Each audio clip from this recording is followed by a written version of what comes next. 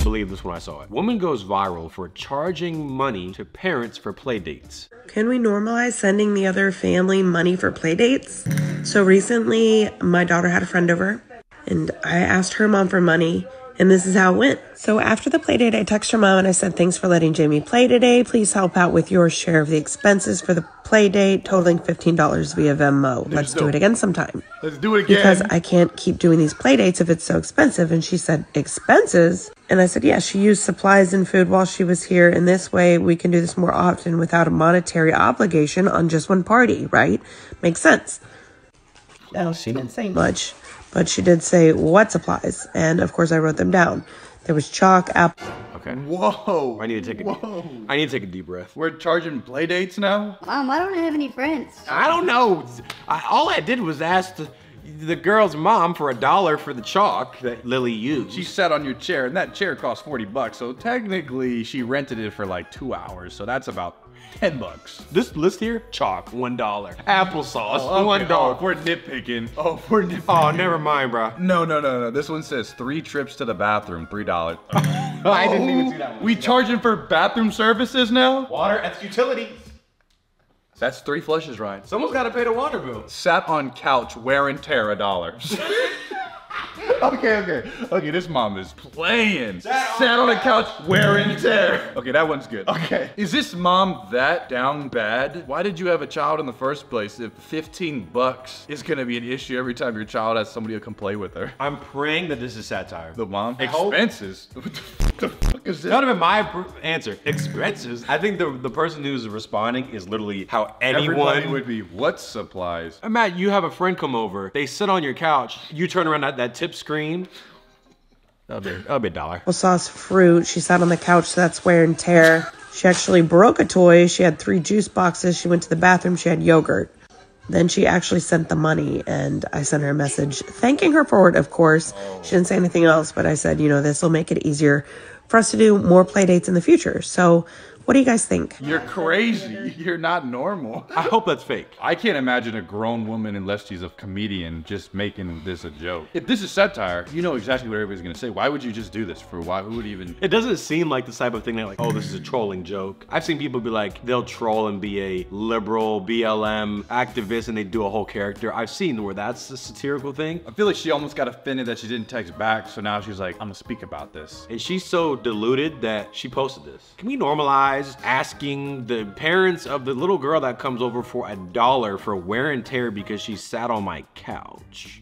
No. I love the comment. Congrats, your daughter just lost a friend. Normalize bullying this lady. She charged a child to sit on a sofa. $3 for using the bathroom is something Mr. Krabs would do. 2 broke for your child to have friends over is crazy. Bro, literally, if money is that much of a problem. By you being stingy, you're actually shooting yourself in the foot because you think you're saving yourself some money and you think you're doing the right thing, but really, I think you're like hindering friendships and stuff, and you're making people think that you're a penny This is a way pincher. for this daughter to connect, learn about each other, build. That girl could have been a lifelong friend. And now, you know that mom never took her over there again. Let them have fun. Let them make memories. This is like the most precious years of their life. The people who are penny pinchers and the people who count favors, well, I did 3 things for you, and you have to do 3. Not how it is. Okay, y'all.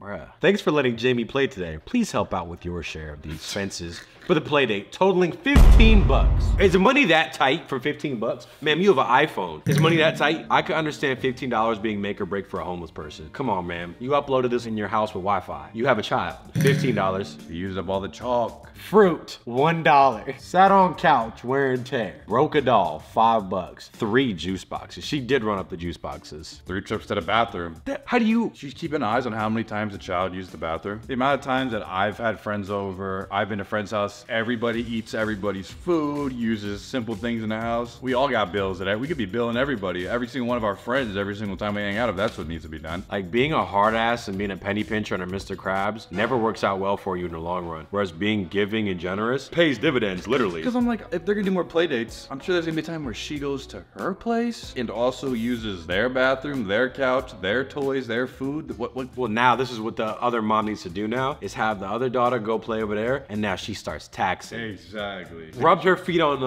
little doormat. Wear and tear. $5, wear and tear. She had caviar, 100. That you feed her the most expensive stuff in your place. And you could just cap too. Wagyu beef, 200. Salt Bay's Wagyu beef. Sorry, she ate it, you gotta pay. She owes me 20 bucks for making me listen to this BS. Wear and tear fee on couch usage is insane. Oh, right here they said it. The correct response is to take her kid out on the most expensive play date possible, then hit her with a $500 play date bill. You want to split expenses? Oh, for sure. Oh, we can play that game. We can hang out tomorrow, actually. $1 yogurt. Hand it over. I'm just gonna play this video. This is a person dressed up as a cat doing a role play in a children's playground area inside of a mall. I love the internet. It's like a girl too. Come on, we can't play. I'm asking her to move. Would she be doing this when she wasn't filming? What's good, G? That the kid knocked it.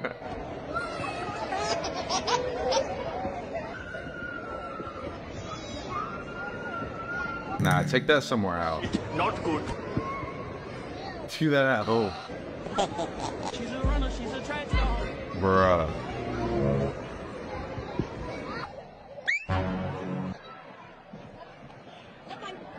Look at that leap though. That was pretty impressive. That's To be pretty fair, I mean, I didn't even impressive. jump like that from the ground. she do got some ups if you were keeping it real. Imagine having the audacity to get mad that there's little children playing at a children's playground that you invaded to do your weird role-playing stuff. The kids think she's the playground mascot. Hey, normalize everything. Coming to a mall near you. intentionally filming it in a mall in the kids zone is crazy. That leap though. That's impressive. Like, do that somewhere else though. If it was a man doing that though, think about it. You're getting taken out in cuffs. Quadrobics. Allow everything, question nothing, do whatever you want, push it on the kids. Hey, 2024. Why did you choose the kids zone? Bro, anywhere else, bro. Unless she wants the kids to like play with her, which is then weird. Does she walk in as the dog? Right, does she only now good on her fours once she gets to the playpen? Yeah, does she look around and then she takes the tail out of her pocket and starts clipping things on? Massel.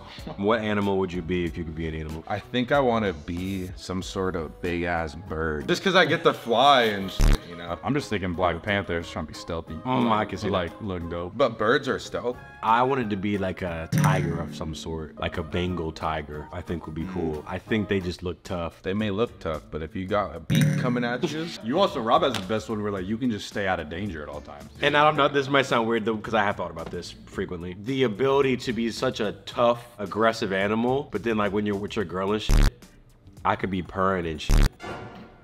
what? I'm done. It would be this perfect just dichotomy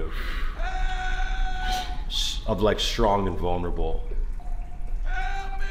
And then it's like, that's your one moment of just that when it's nighttime. All right, so that's the end of the video.